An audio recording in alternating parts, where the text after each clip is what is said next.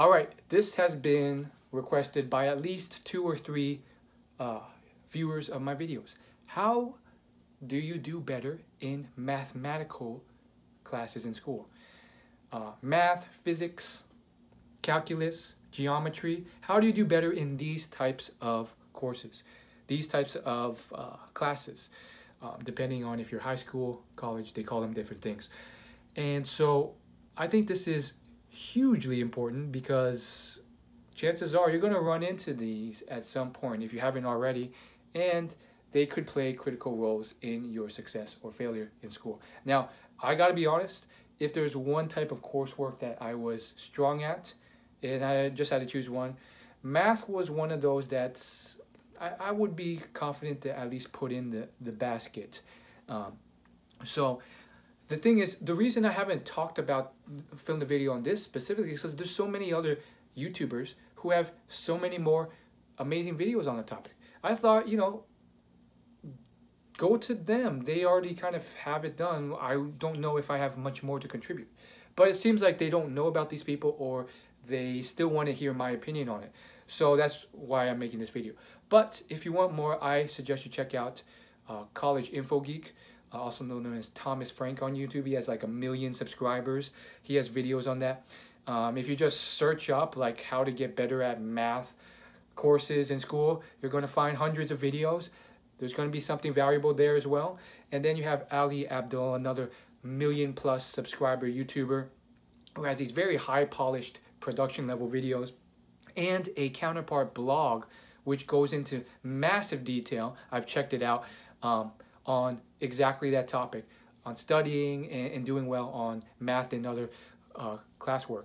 So you have all these great resources there if you want supplementary material. If you still want to hear my thoughts on the topic, which I guess some people do for whatever reason, maybe they like my personality or they want my thoughts or my secret Asian techniques, I don't know what it is. Let's just get to it. I think if I had to add anything to the table, I would say in terms of math, it is maybe one of the most systematic things out there in terms of getting better. When you talk about something like history or English, there's a certain like spatial, qualitative level of learning to it that is almost a bit of a talent, and you know, you can't systematically just bump it up like with math. I gotta be honest, I think it's not the whole reason, but a partial reason why a lot of Asian parents have children who do so well in math is because ultimately it's systematic enough that they can, by sheer brute force of practice, repetition, and hard work, make their kids get really good at math.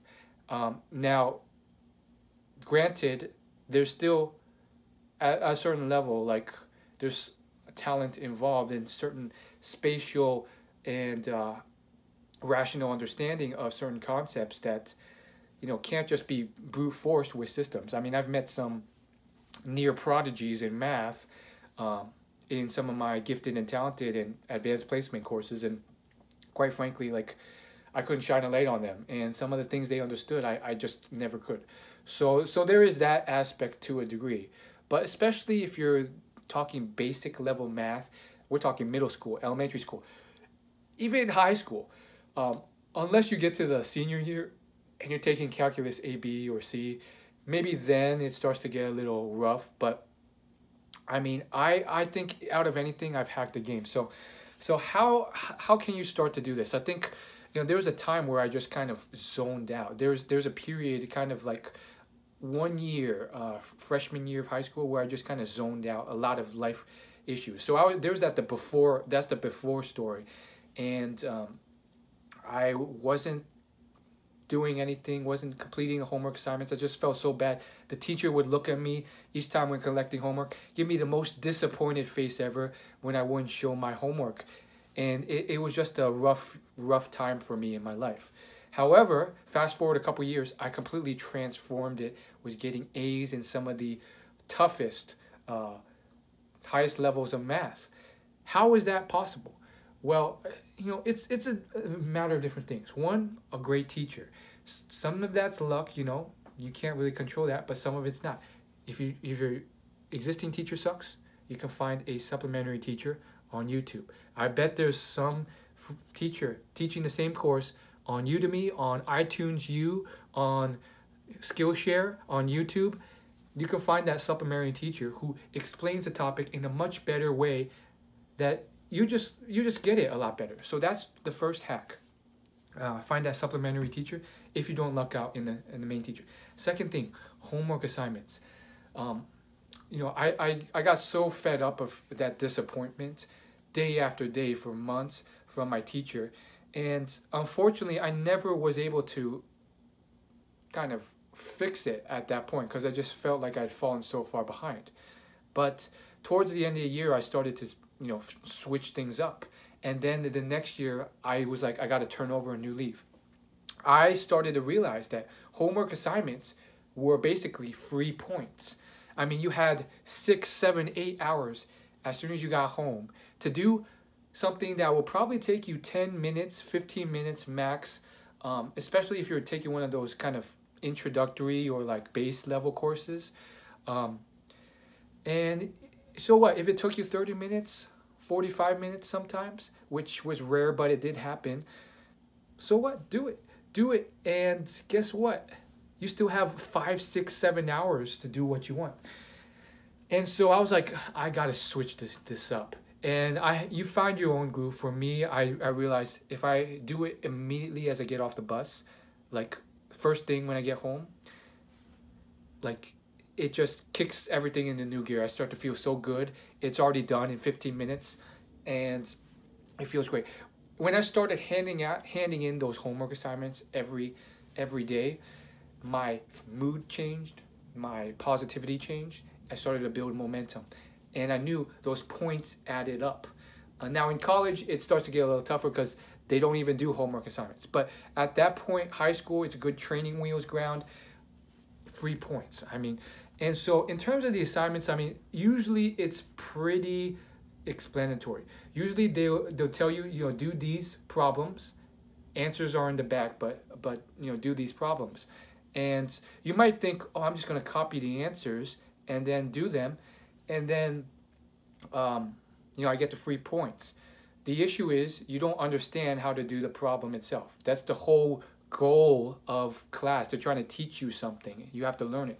So the next level, and this is really the pivotal level, it's about actually learning how to do the problems. So I knew, it was at that point I knew that was critical, because learning the problem itself is what really made you score well on the test, and that was the biggest driver of grades. It really came down to tests and homework. Sometimes there'd be like in-class assignments, but usually it's those two things. So I started to think, how can I really understand the problem? I would actually try and do the problem, check my answer in the back if it was wrong, fix it, figure out why it was wrong.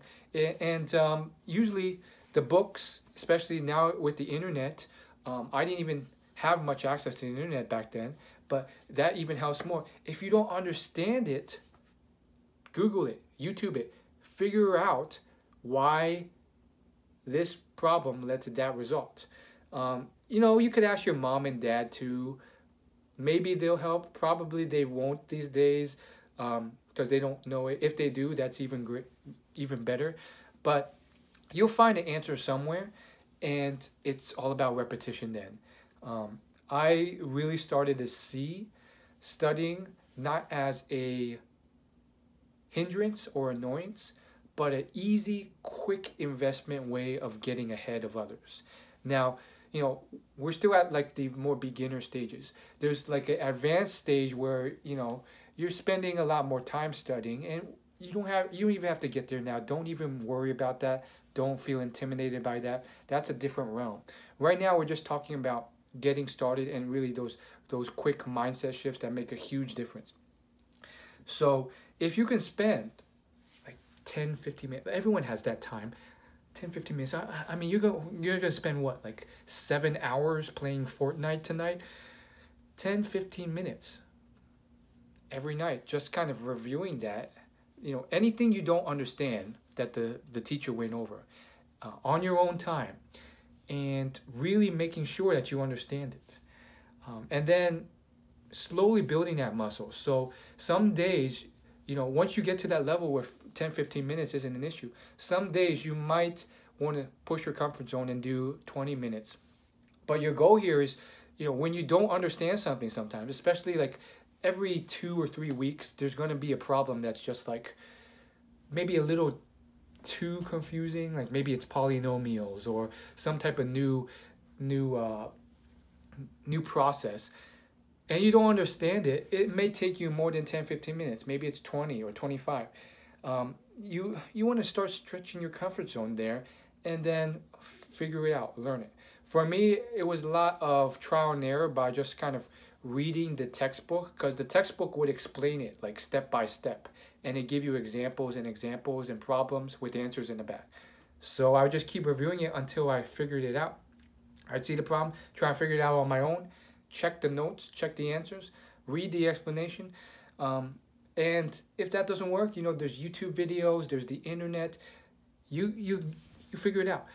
Generally, within a quarter, the math teacher generally teaches a handful, several, a dozen different concepts, and he tests you on them. And if you understand these concepts, you'll do well on the test because you know how to do the problems. And usually they just switch up the numbers, but the concept, the process is the same. So that's your real goal of understanding that.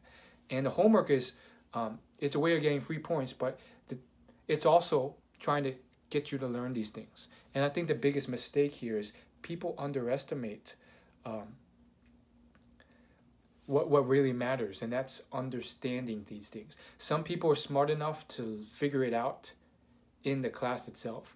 For me, oftentimes, I was a little bit slower then, but what really made the difference wasn't the school time. It was spending that little extra time afterwards, putting in that work, and that makes a big difference. A lot of people will skip that, and then, the people who do well, believe me, whether they admit it or not, they're spending the time after school, and they're learning, and that's how they're picking up on these things so quickly. You see these people in class, and they're like, they're not grasping it as much as you either, and then the next day they understand it completely, and you might think, oh, they're just smart or what else. Don't let them fool you. They spent some time after class on their own, reviewing it, running those drills, and that work pays off. So it really isn't that bad. Sometimes you'll get a really good teacher, and he'll dumb it down. He'll explain it 50 different ways. Leverage that. Ask a couple questions after class. Those tiny little things do add up.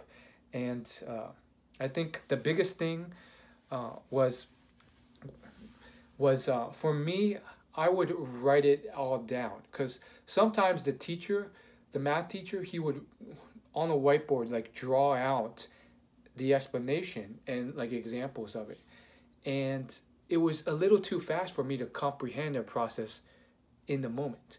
A lot of students try to do that in the moment so they could skip reviewing it at home. But I would just copy it all down so that I could process it when I got home, or I had a moment. Maybe it was at lunch when I had some free time, whatever. And that made a huge difference. That extra 5-10 minutes of processing it, it makes a huge difference. Some people are just so against spending even a minute after school, and it's just preposterous. And in terms of active recall, which I've talked about in other videos, it's talked about on YouTube constantly if you want to just search active recall, but that's a huge part of it as well. When you review a concept, don't just review it, understand it, and then forget about it and never think about it again once you understand it the first time. If you spend even just 2 minutes every other day repeating and just refreshing your mind on it, after you do that for 2 weeks, you'll cement that into your brain, in your memory, your memorization, much, much more than you would if you tried to cram and do something like an overnight study session before a test. So in total, you end up spending less time studying, and you get more payoff. So think about that. The overnight study cram session is the opposite of what you should be looking for if you want to be a star student. So hopefully that helps. I do not claim to be a expert at everything, just giving my tips. Some will work, some will not, but good luck.